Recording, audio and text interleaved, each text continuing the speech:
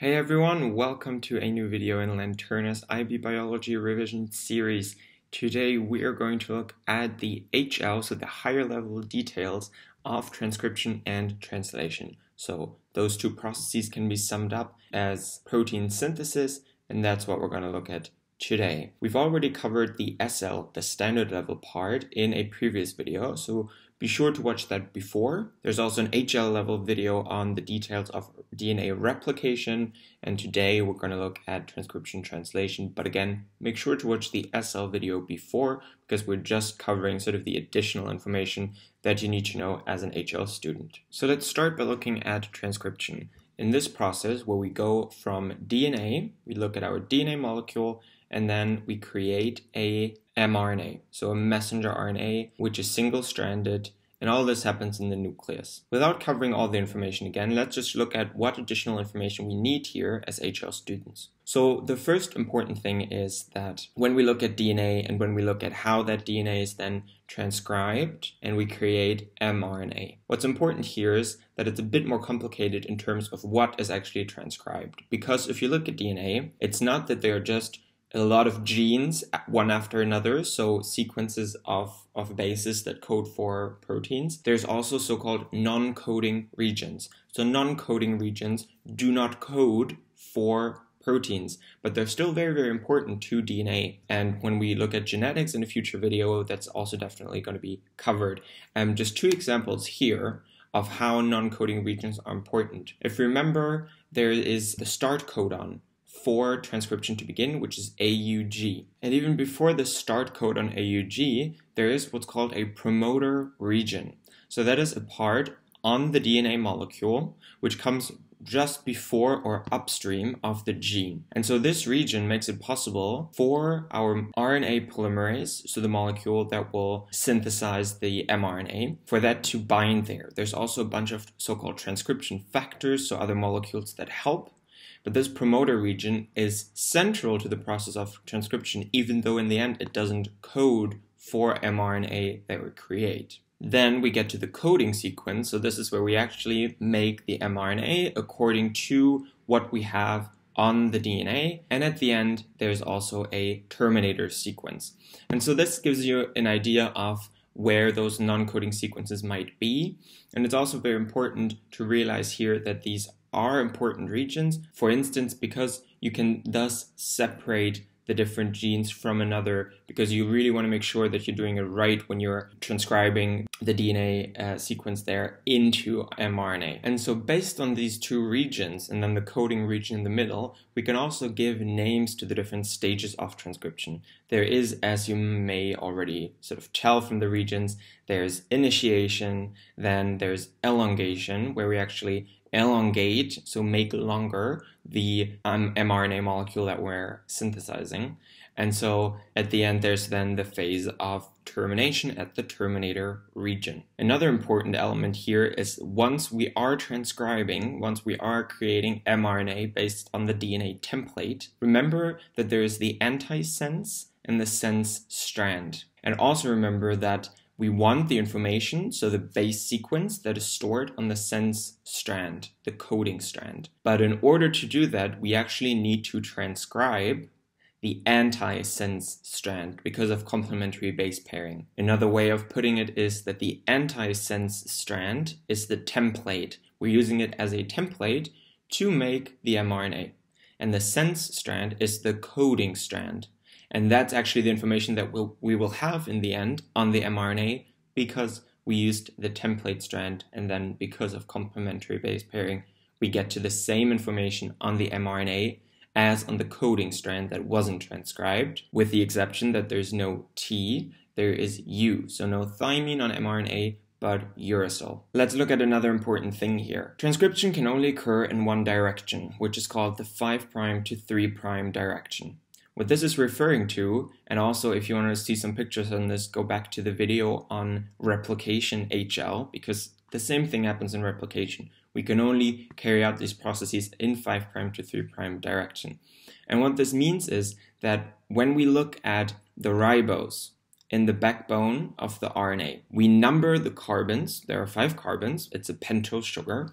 And we number them 1, 2, 3, 4, 5. And then actually, where the 5th carbon is, we have the phosphate group of that nucleotide. At the 3rd carbon, there's nothing, and this is where we attach the new nucleotide, so the phosphate of the next nucleotide, creating a phosphodiester bond. And that's why we can say that transcription only occurs in this 5' to 3' direction. And now we're getting into a very new thing, because something that I haven't mentioned the last time is that in eukaryotes, and again, if you don't remember what prokaryotes and what eukaryotes are, go back to one of our first videos.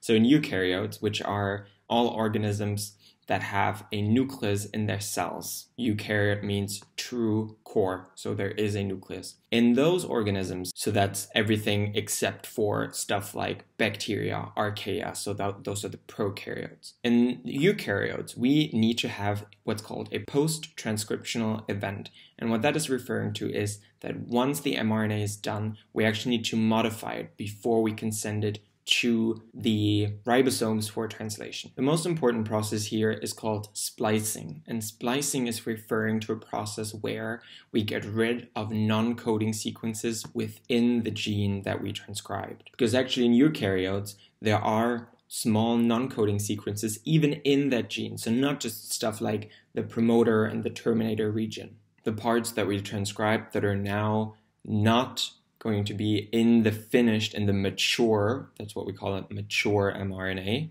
those are called the introns. So the introns are going to be cut out. Those are the parts where we transcribe non-coding regions. And then the exons are actually what's going to be left. The exons are going to be expressed, so they're going to be expressed as proteins. We're actually going to express that part of the gene. And the introns that are intruding, we don't want them, we cut them out in this process called splicing. And what's really interesting is that in a process called alternative splicing, we can also, depending on if we need it, we can now also remove some of the exons. And so that allows us to create from the same gene, just by expressing it differently, we can create different proteins. So depending on whether a protein might be free in the cytosol or bound to a membrane, that could, make a difference in which exons we cut out in splicing. We can create a higher number of proteins from the same gene by this process of alternative splicing, also cutting out some of the exons potentially. Transcription can also be regulated in general by what's called epigenetics. Epigenetics means on the genes or on the genetic material. It's referring to molecules we can actually add on top of the genetic material, and you'll see why in a second. So remember how last time we said that DNA is packaged in various forms to create chromatins, or to create a large mass of genetic material. And one of the ways this is done is that DNA is wrapped around histones, so that's a kind of protein for packaging. And that is called a nucleosome. That's DNA wrapped around 8 histones. And so this packaging can either be very, very tight, so the DNA is very coiled, or loosely packaged, depending on whether we have acetyl groups put on the genetic material here.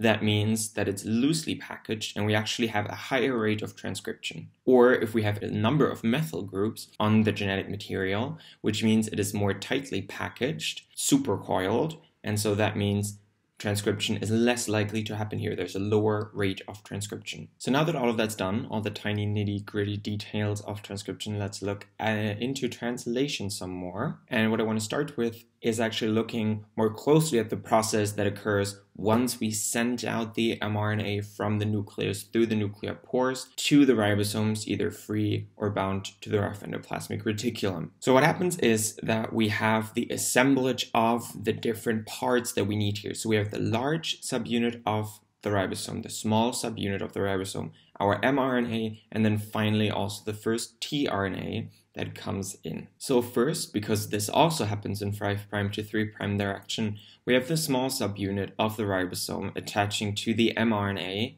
and moving along until it reaches the start codon AUG. Then we have actually, before we get the large subunit of the ribosome, we actually have the first tRNA that matches with its anticodon to AUG. So we have complementary base pairing there and the tRNA binding to the mRNA. Only then does the large subunit of the ribosome come in, sort of that can think of it like a burger. You have the small subunit, which is the lower part of the bun, and then the top part. And so then the top part comes in, and we have the mRNA in there like a, I don't know, lettuce or bacon strip, and then the tRNA in there as well. And all of that is called initiation. So this is the first step, initiation. And now we actually look, once all of this is assembled, we look at 3 different sites, and they're called EPA, the E, the P, and the A site. And if you read it from right to left, so the wrong way, but this is actually the direction that it'll go in, it spells ape. So this is like a thing to remember, and we'll get to what each site is actually responsible for. So you can think of A as the attachment site. A new tRNA will now come in and bind to the A site. It will attach. Again, anticodon to the codon that we have on the mRNA. And then, because each of these tRNAs carries an amino acid, the amino acid that our codon on the mRNA codes for. And now we're going to bind those 2 amino acids together, and that's called a peptide bond. This is why a protein can be called a polypeptide, because we have lots and lots of peptide bonds. Then we have these 2, which is then called a dipeptide, these 2 amino acids, on the tRNA that is in the A site. So the one on the P side will then move to the E side, exit, and go, and get the same amino acid again, and might be back later, but for now it's gone. And the one that we had in the A side, in the attachment side, will move over into the P side. So P we can think of as standing for polypeptide, because this is where we just sort of store our polypeptide chain on one of the tRNAs. Then we have the new one coming in at the A side. We attach the 2 amino acids on the middle one to the amino acid on this one. Now we have a tripeptide. We move it all over. We have the newest tRNA in the middle with the 3 amino acids bound together. A new one swoops in, and this is how we continue. So we have attachment, polypeptide, exit, which are not the official names of these sites, but that's how you can think of it. And so this sort of cycle of events is called elongation and translocation. We're elongating our polypeptide, and we're translocating the ribosomal subunits, or the ribosome in itself, along the mRNA. It's moving along the mRNA because we need to look at the new codons all the time. And then finally, we get to termination, which means that at the stop codon, there's actually not going to be a new tRNA moving in, but instead we're going to disassemble everything. The mRNA is set free, the ribosomal subunits detach, and we're just left with our polypeptide that we created. 2 more important things on this translation process. In prokaryotes, we can actually start translation while the mRNA is still being transcribed, because there's no nucleus and no nuclear membrane. It's all happening in the same area anyways, right? And so the ribosomes, which are different ribosomes in prokaryotes than in eukaryotes, can already start the translation process while transcription is still going on. So it's all happening at the same time, sort of, or it can. And then in eukaryotes, that's of course not possible, because we need to, as we said before, move the mRNA from the nucleus to the cytoplasm, to the ribosomes. What's also important is that in general, in both eukaryotes and prokaryotes, we can actually have what's called a polysome. So that is, poly means many, and that is actually referring to multiple ribosomes translating a sequence of mRNA at the same time. So that means that we're going to get multiple, or the same polypeptide, the same protein, multiple times, because it's happening in multiple locations at the same time. And also, if we're looking at the eukaryotes, as we said before, there are free ribosomes just floating around, and there are bound ribosomes, which are on the rough endoplasmic reticulum. And so there's actually a difference in the proteins that are made either on the free or the bound ribosomes. If you're looking at the free ribosomes, those proteins are used for intracellular purposes, so they're staying in the cell. Whereas those on the rough endoplasmic reticulum, so those proteins created by bound ribosomes, those are actually usually for extracellular use, so we're sending them out of the cell. And that happens via the Golgi apparatus. Again, if you want to freshen up your knowledge of the organelles, there's also a video on that at the very beginning of the list. And what's important is that, of course, a protein is not just the long polypeptide chain. There's primary, secondary, tertiary, and quaternary structure for proteins, and that is also something important to look at and remember when we talk about proteins. And for that, you can also look at our video on organic compounds. We're talking about that in there as well. Otherwise, we're done now with the HL details on transcription and translation. I hope that was helpful. If there are any questions remaining, feel free to comment below, and otherwise, we're looking forward to seeing you again in the next video on our biology revision series.